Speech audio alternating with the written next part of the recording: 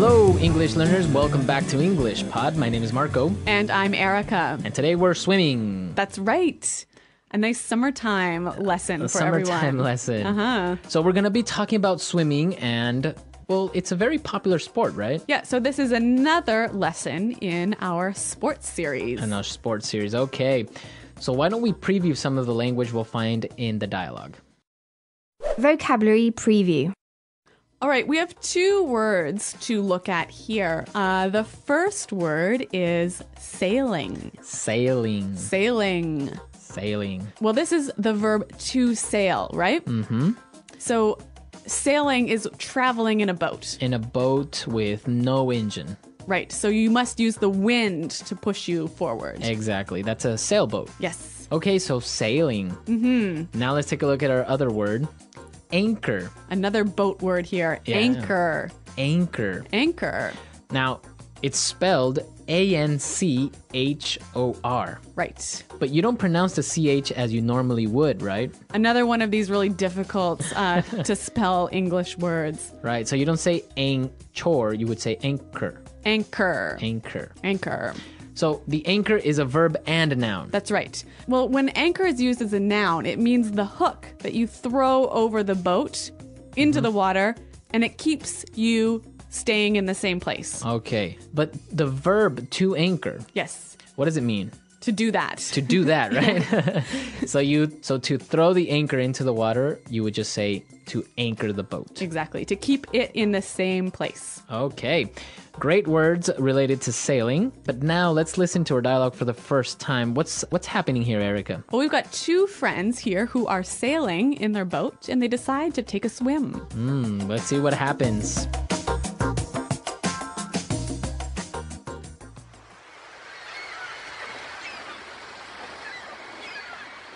This is such a beautiful day. Great day for sailing. It sure is. The water looks so nice. Anchor the boat for a little while. I'm going to take a dip.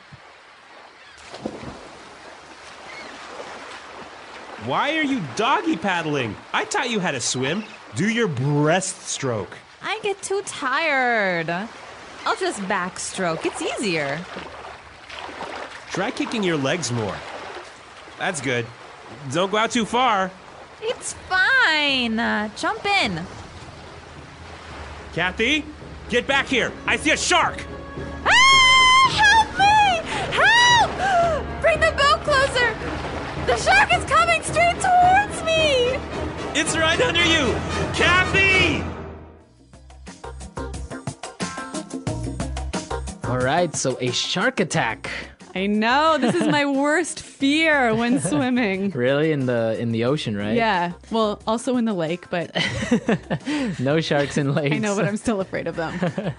All right, so don't worry about it. I'm sure the girl is okay. It's probably not a shark. Maybe it was a dolphin. Yeah, or maybe she's going to punch the shark in the face and she'll escape. Okay, let's take a look at some of the words that we saw in Language Takeaway. Language takeaway. We have three excellent swimming words for you. The first one is doggy paddling. Doggy paddling. Doggy paddling. So, doggy paddling. It's not really a proper way of swimming, right? No, you don't see this in the Olympics. So if you've ever seen a dog swim, that's why they call it doggy paddling. Right, you're sort of moving your hands quickly in front of you. And your legs are all over the place. Yeah. And you're basically not really swimming, you're just trying to stay afloat. You're Yes. trying not to drown. Trying not to sink. Yeah. Yep. Okay, so doggy paddling. Again, this can be a noun or a verb. The doggy paddle, this swimming style, or doggy paddling, the verb. Okay, interesting. All right, let's take a look at our second swimming style. Breaststroke. Breaststroke. Breaststroke. The breaststroke. How is this one? Well, it's sort of like swimming like a frog. So you have your legs that are similar to like a frog, right? Yeah. And what are your hands doing? Your hands are moving in front of you together, then out towards the side. Okay, so So- you're kind of doing like circles, Yeah, half circles. half circles. Okay, breaststroke. Yeah. But you get kind of tired when you swim like this, right? Yeah, maybe. Yeah, yeah. Now, let's take a look at our third word. Backstroke. Backstroke. Backstroke. Backstroke. So this one's pretty easy. Backstroke, you are Lying on your back you're lying on your back. in the water. And you're kicking your feet as well. Yep. But what are your hands doing? They're going back behind you. See, I'm doing it now. Can you see? All right. If you guys could be here in the studio, you would see Erica doing her backstroke. Yeah, I'm pretty good at it. Yeah. Okay, so let's listen to this dialogue again, and then we'll come back and look at some great phrases.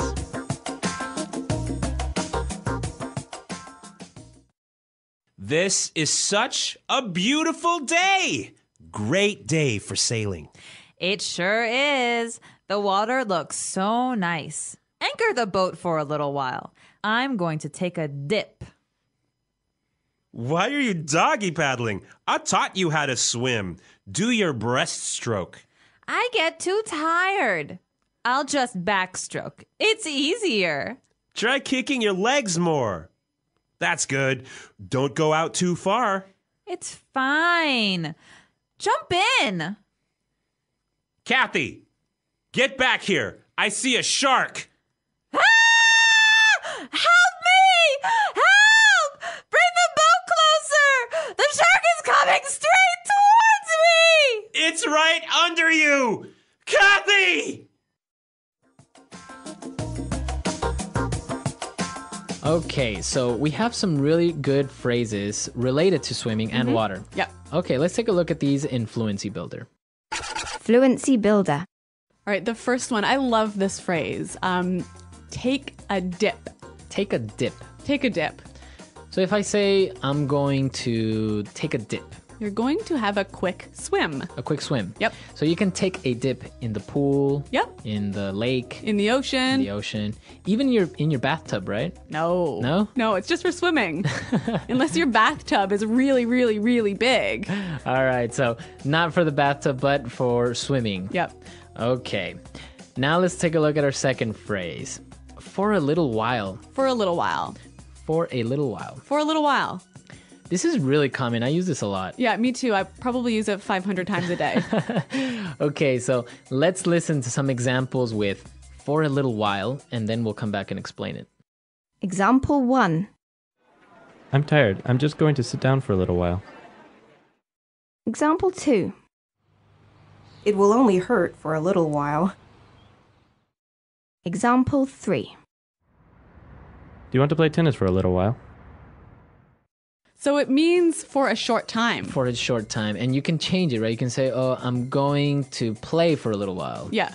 Or I'm going to sleep for a little while. For a short time. Yep. All right. So if learners use this phrase, I find it sounds really, really great because it's not something that students normally use. Yeah, I guess a student wouldn't really use this phrase normally. Yeah. So guys, use it because you'll sound awesome. Yeah, you'll sound really, really fluent. Okay, and let's take a look at our last phrase. Straight towards. Straight towards. Straight towards me. Straight towards. Okay, so straight means directly. Right. In a line. In a line, not going anywhere else, but directly. Yeah, not moving side to side. And towards is in that direction. So the shark was coming straight towards me. It's coming directly at me. Moving in a line and not moving side to side. Okay. So can you give me another example of how you would use straight towards? Watch out! There's a car coming straight towards you. Okay. Directly towards you. Yeah. Or maybe when I get home from work, I go straight towards the fridge. Really? Yes. I believe this. All right, so straight towards, directly. Okay, so we've looked at a lot of great words, really good phrases. Let's listen to this dialogue one last time, and then we'll come back. And Eric is going to tell us a really great story about boat.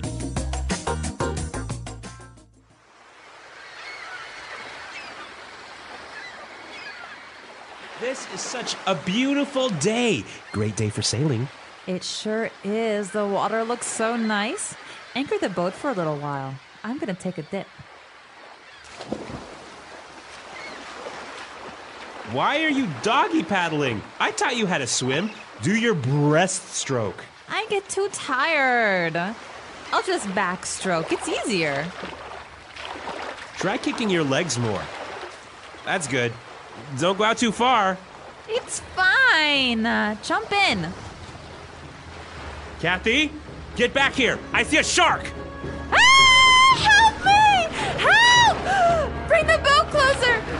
The shark is coming straight towards me! It's right under you! Kathy! All right, well, Marco, I was telling you that I used to spend every summer on the lake. And my family had a really small house on a small island. And my cousins had another small house on another small island. Okay. So our families are really close, and we used to go to one house for dinner one night and the other house to dinner the next night. So everyone was over at my cousin's house, except for my grandfather. And so he was thinking, okay, it's late. Maybe I better go pick up my wife and see what's going on. So he goes into the boat. It's dark. Okay. There's no light on the boat. He's driving straight towards the island when suddenly my cousin in his boat drives directly into my grandfather. So they crashed. They crashed. Two boats crashed in the lake. Yeah, and then my grandfather's boat flipped over. It turned upside down. Wow. And he fell in the water. But he was okay, right? Yeah, he was okay, but you know what? He was really angry about this.